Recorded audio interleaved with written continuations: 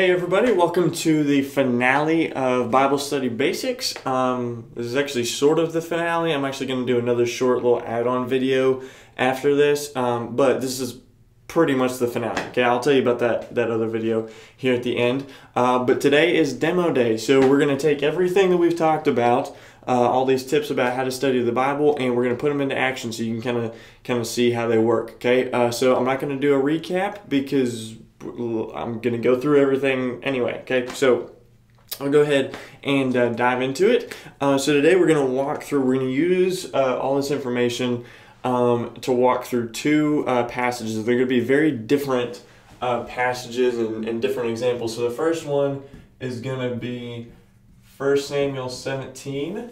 Okay, so that's the first one we're going to do. And so that one is a whole chapter. It's in the Old Testament, and it's out of a narrative book. 1 Samuel is a narrative book, which means it's like storytelling, right? And we're going to go through it as though it's part of your volume reading. So we're going to pretend you're in a volume reading plan, come to 1 Samuel 17, and that's how we're going to walk through it. Okay, so that's the first one. The other one is going to be very different. We're going to go through Philippians 4:13. Which instead of being a whole chapter, it's just a single verse, and it's in the New Testament, not the Old Testament, and it's in an epistle, which is just a fancy name for a letter in the New Testament. Okay, and so it's not a narrative; it's a letter, and we're going to go through that one as though it's part of your deep study. We're going to pretend like you're doing a deep study through the book of Philippians, and you come to chapter 4, verse 13, how you would kind of walk through that, okay? So I'm going to try to move quickly through all this. Obviously, we don't have time to cover everything, but I'm just going to move quickly through it so you can kind of get a feel for how this kind of works, okay? So let's do 1 Samuel 17 first. Basically, 1 Samuel 17 is the story of David and Goliath, okay? Which most of us know, but it's also misunderstood a lot of times. And a lot of y'all probably remember a couple of months ago, we actually went through this story in youth, okay? But we're going to use it as an example here as though you were doing it in your own Bible study. So, step one in looking at this passage is looking at CIA, context, and comprehend, okay? So understand what's going on around it and then what's going on within the text itself, okay? So if we look at the context, right, remember we're trying to see on all these layers, how is it fitting in with the story, right? So on the big layer of the whole story of the Bible, right? Remember the whole story of the Bible is about God redeeming his people and bringing us as humans back to himself, right? So you had, at the very beginning, you had Adam and Eve who were cast out of the land, right? Well, now you have this nation called Israel who's been brought back into a land, right? So when God raises up this nation of Israel and brings them into this land, it's a picture of him reversing what had happened to Adam and Eve where they got cast out of a land, right? So whenever you're reading through the storyline of the Bible, right, you're going to come to the book of Joshua, right? Before we get to 1 Samuel, you come to the book of Joshua, right? And the whole point of the book of Joshua is they're going in and conquering the land that God has promised them, right? So they go in and do that, and then that takes us to a book called Judges, right? And if you read the book of Judges, it's like mass chaos, right? There's all sorts of craziness going on, and even though you have a single nation of Israel, there's 12 tribes, and all these 12 tribes are all they're all kind of doing their own thing. They're very segmented, they're not unified at all. And so that's what's going on in the book of Judges. Well, then you move into 1 and 2 Samuel, right? And you might, if you're thinking, wait a minute, I thought Ruth came after the book of Judges. Well, Ruth happens during the time of the Judges, right? So that's why I'm not including that, right? But you move after the time of the Judges, you move into where the story picks up in 1 and 2 Samuel. So if the book of Judges is all sort of like chaos and disunity, in the book of Samuel, it's God's trying to bring unity bring the whole nation unified under one king, okay? So the whole point of Samuel, 1 and 2 Samuel, is like who's going to be the king, right? So that's kind of where we're at in the storyline of the Bible. Now, it's specifically with the book of Samuel, right? You might be a little weirded out whenever I just say the book of Samuel because they're like, there's 1 Samuel and 2 Samuel. Well, here's a fun fact for you, okay? When it was originally written, it was one book, okay? It was just the book of Samuel. The reason why it's 1 and 2 Samuel in our Bibles is because when they originally wrote 1 and 2 Samuel, they wrote them on scrolls, and their scrolls were not long enough to be able to fit the whole thing on one scroll, so they split it up into two scrolls. That's why we have 1st and 2nd Samuel. But really, it's one continuous story, right? Same thing with 1st and 2nd Kings and 1st and 2nd Chronicles. Okay, they're actually like, it's actually one book, the book of Samuel. Okay. So the book of Samuel, the whole point of it, if you look at it together, is who's going to be this king and representative who's going to unify the nation and lead the nation, right? And first you see Saul, who is the king, and he fails, right? He fails like Adam had failed in the garden, right? So in the same way where Saul is the king and ruling representative of Israel and he fails, Adam had been the ruling representative of humanity, and he fell, and we fell with him, right? So Saul's going to fail and be kind of like a picture of Adam, but then David's going to come along, and he's going to succeed as the king of Israel, and he's a picture pointing forward to Jesus, where Jesus is going to succeed in the way that Adam had not succeeded, right? Now, of course, David is a sinful man, so he's only going to partially succeed, right? He's not Jesus. He's not perfect. He's going to fail a lot too, but he's pointing us forward to Jesus, who is going to be perfect, right? So the main point of the book of Samuel, so we have an understanding of the context that we're in, is who is going to succeed as Israel's king and representative? Who's going to go forth and rightly represent the people of Israel? So now that we have an idea of where we're at with the book of Samuel as a whole, let's zoom into the chapter that we're at and kind of leading up to that, okay? So we're in Samuel, but specifically we're in chapter 17, but let's kind of back up to 15 and 16, because that kind of tells us where we're leading up to, right? So in chapter 15 is where Saul is rejected by God. He keeps disobeying God over and over and over again, and so God says, "All right, fine, that's it. You're out. Whenever, like, once you die, you're going to keep ruling Israel once you die, or until you die. But after that, I'm going to strip the kingdom away from your family, and it's going to go to somebody else. Somebody else is going to replace you." And so, which would have been a huge blow to Saul, right? So Saul's rejected in 15, and then chapter 16 is where God chooses David as the next king, right? So that's what happens. So that those two chapters where you see that happening, Saul's rejected, and then David is brought in as the next upcoming king. Now in verse 17, or in chapter 17, now you have this picture of these two guys in the same scene, where you're going to see where Goliath is coming out looking for a challenger, and you see Saul, who's failing. The guy who was rejected, he's failing, but the guy who God has chosen, he steps up and he succeeds. Okay, so that's how the context leading up to that kind of shapes the way that we understand the David and Goliath story, right? So now we understand how this passage is fitting in with what's going on around it, right? So now let's zoom in and see if we can comprehend and understand what's going on in the passage now that we know what's going on around it, right? So most of you know the story, but quick run through and recap, okay? So David he shows up to a battlefield. You have Israel on a hillside on one side, a valley in the middle, and then Philistines are over here on this side. They're kind of facing off and doing this standoff type deal. And David is bringing supplies to his brothers who are in the Israelite army. He comes up to them and he sees them on both these sides. And Goliath has come out from the Philistines, and he's yelled up at the Israelites, and he says, "Hey, one of you come down here. We'll have a one-on-one match, and winner takes all, right? If I kill him, then the entire nation of Israel is going to serve us.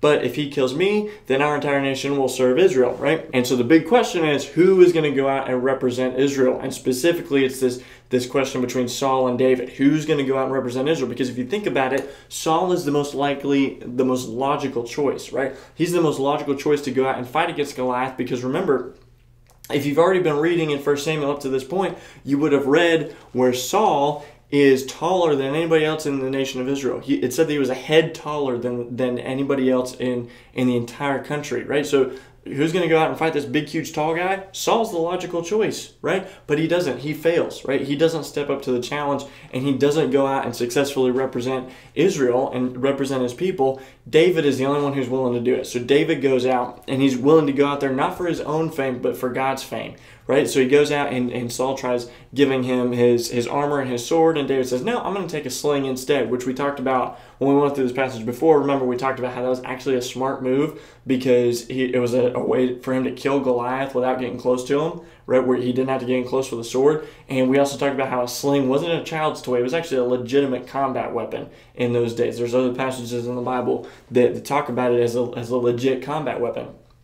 And so David goes out there, he kills Goliath, and then he cuts off Goliath's head to prove that he killed him.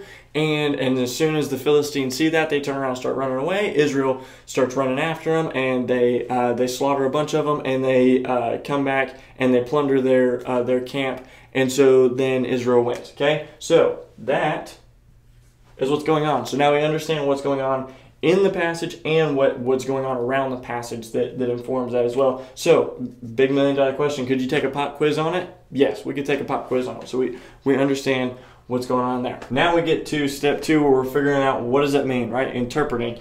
What does it mean? And remember, we always want to know what's the main point, right? There's always a lot of secondary points we can get, but what's the main point? And this passage is pretty cool because there's actually a verse in this passage that pretty explicitly spells out what the main point is, okay? If you go to verse 46 in chapter 17, it pretty much says explicitly what the whole point and what the purpose is of this passage. This is David talking to Goliath, okay?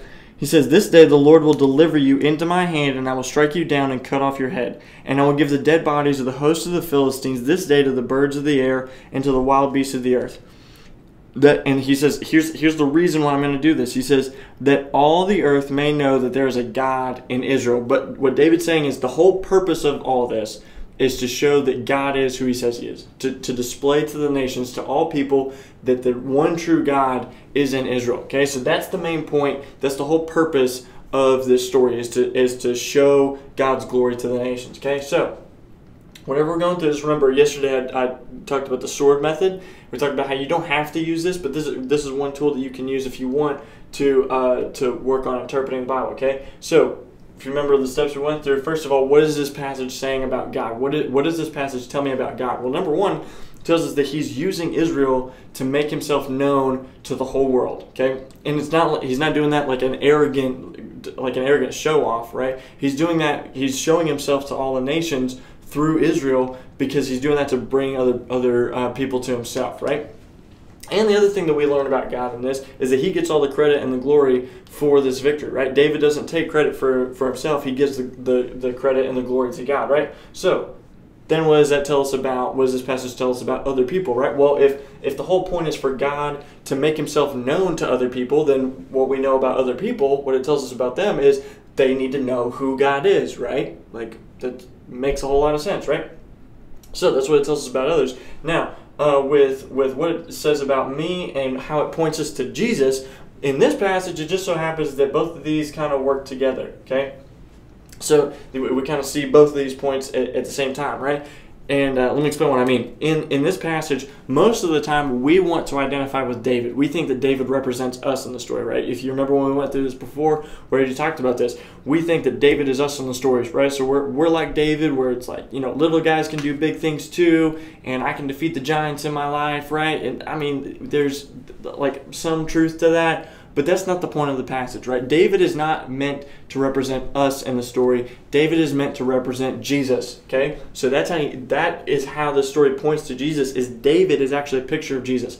Where we fit into the story, what this tells us about us, is that we're like the Israelites up on the hill, right? We're the Israelites standing here, and we have an enemy in front of us, just like the Israelites had an enemy before them that they couldn't defeat. They couldn't do that. They couldn't defeat the enemy before them, and so they needed a representative to go out and fight on their behalf, right? So David goes out. David steps up, and he fights on behalf of the Israelites. And so when he is victorious, then they're victorious, right? They didn't do anything, but they win when he wins, right? So in the same way, we have sin in front of us, and we can't defeat it, but Jesus goes out on our behalf, and on the cross, he dies, and he raises again, and he defeats sin. And so when he is victorious over sin, we are victorious, right? So that's how it points us to Jesus, and that's what it tells us about ourselves, right? So now we understand what this story means, okay? We understand the story, we understand what's going on around the story, and now we understand what it means. Now we move to the last part, right? And always remember, this is the last part, okay? We have to get to this point, but we want to get there last, right? Or step 3, we apply, right? Where we're trying to understand how we're supposed to respond. What is it supposed to move us towards doing, right? So we want to think about what our head, heart, and hands, right? What is God telling us to know? How should we think differently? How should we value?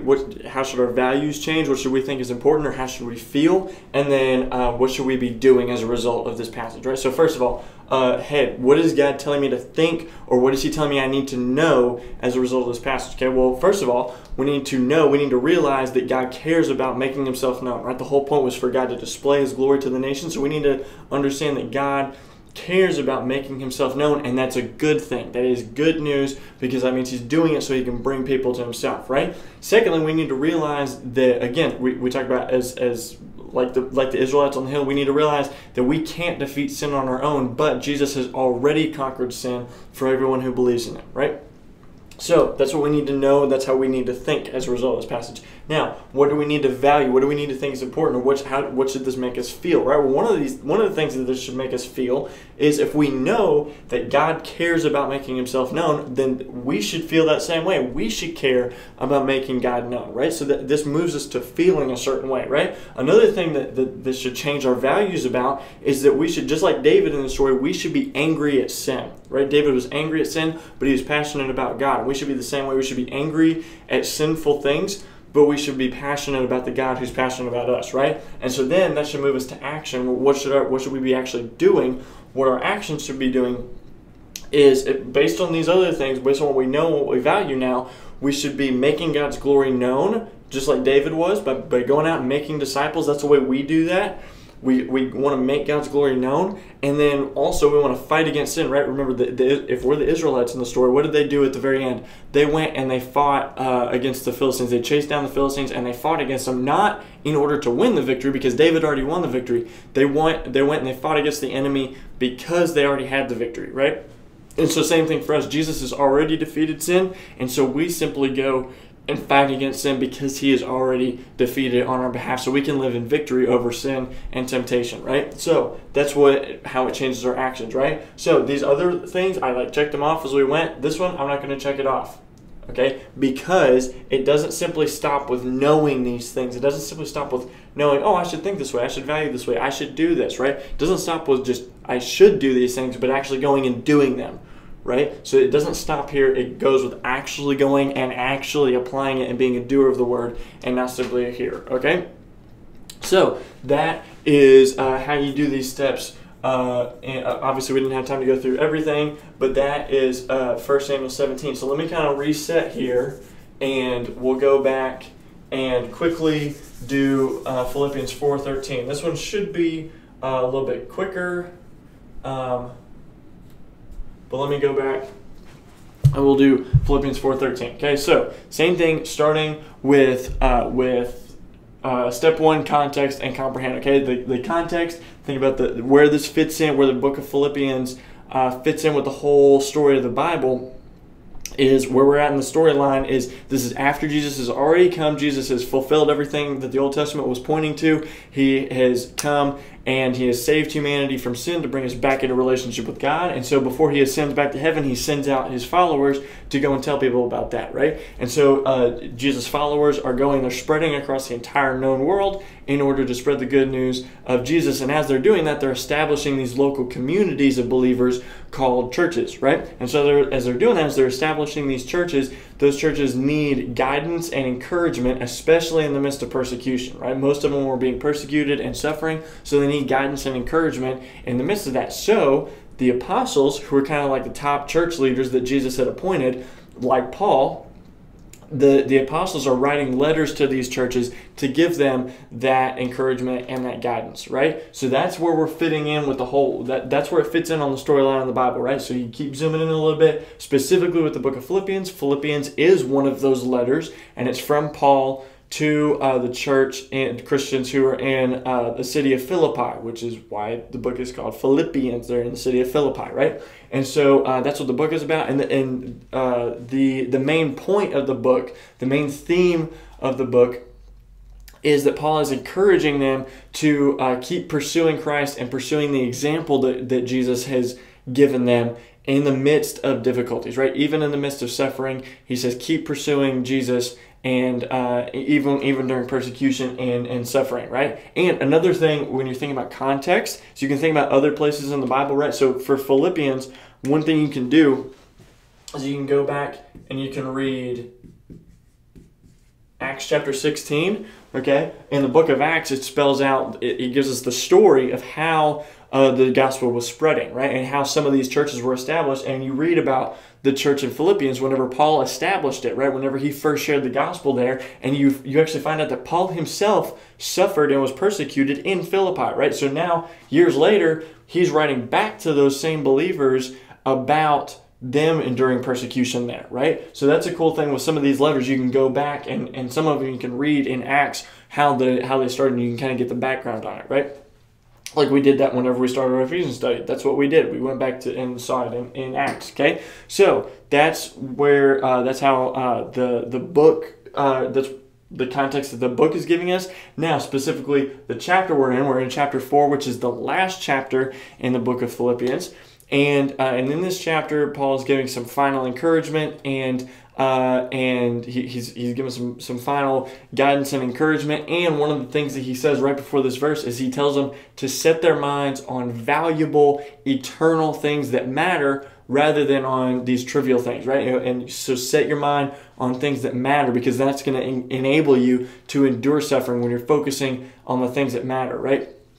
So let me go to Philippians and read the last couple to give us the last bit of context here in Philippians 4, we're in verse 13, but let me read the couple of verses right before that because we're trying to figure out context, right? So starting in verse 10, Paul says this. He says, I rejoiced in the Lord greatly that now at length you have revived your concern for me. He says, I'm glad that you're concerned for me. He says, you were indeed concerned for me, but you had no opportunity. Not that I'm speaking of being in need, right? He's saying I'm not complaining or asking something from you. That's not what I'm saying, because he says, I have learned in whatever situation I am to be content. I know how to be brought low, and I know how to abound. In every circumstance, I have learned the secret of facing plenty and hunger, abundance and need. I can do all things through Christ who strengthens me, right? So that's the context that's leading right up to the verse that we're in, right? So Paul's talking about being content. So now we have an idea of the context, what's leading up, how this verse fits in with what's around it, right? So we've done that part, right?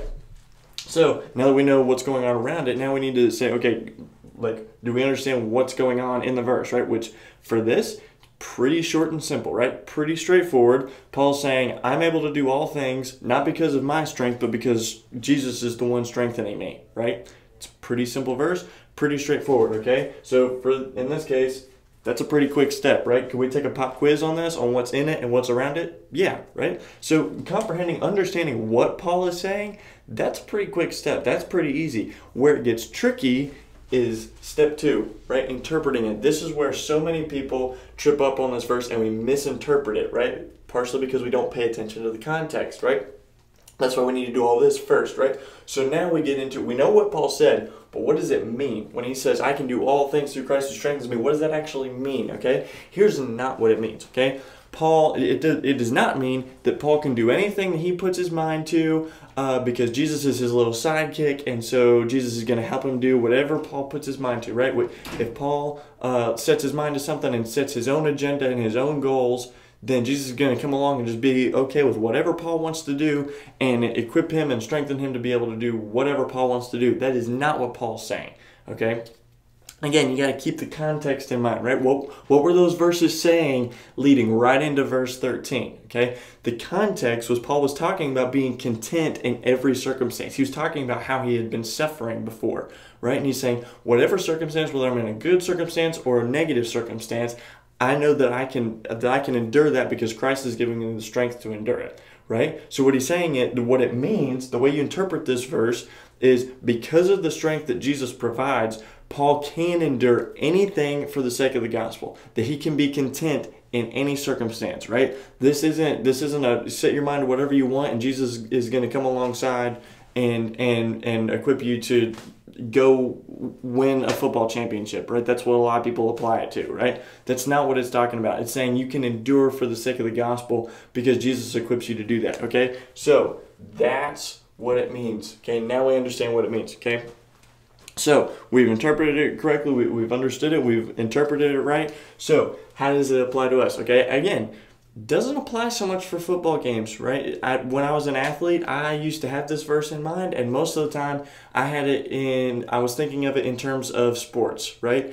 That is not the primary way that you apply this, okay? This verse actually applies more to like persecuted Christians around the world, right? If you listen to stories of persecuted Christians around the world, one thing that is consistent for all of them is their content, right? It's crazy. They're totally content in whatever circumstances they're in, even though they're suffering, because of what Paul's talking about in Philippians 4:13. They're experiencing the same thing that Paul experienced, right? So how does this affect our head, heart, and our hands? How does this because of this verse, what do we need to think, or what do we need to know, okay?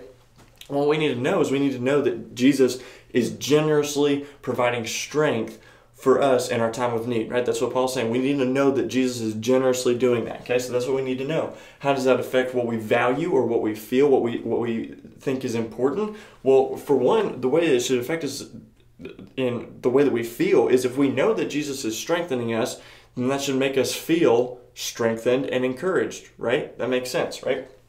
So that's what we should feel. And then also it should make us value the gospel, right? Like we should value the gospel enough to be willing to suffer for it the way that Paul was talking about right here, right? That we value it enough because we know that if we do that, Jesus is going to give us the strength to do that, right?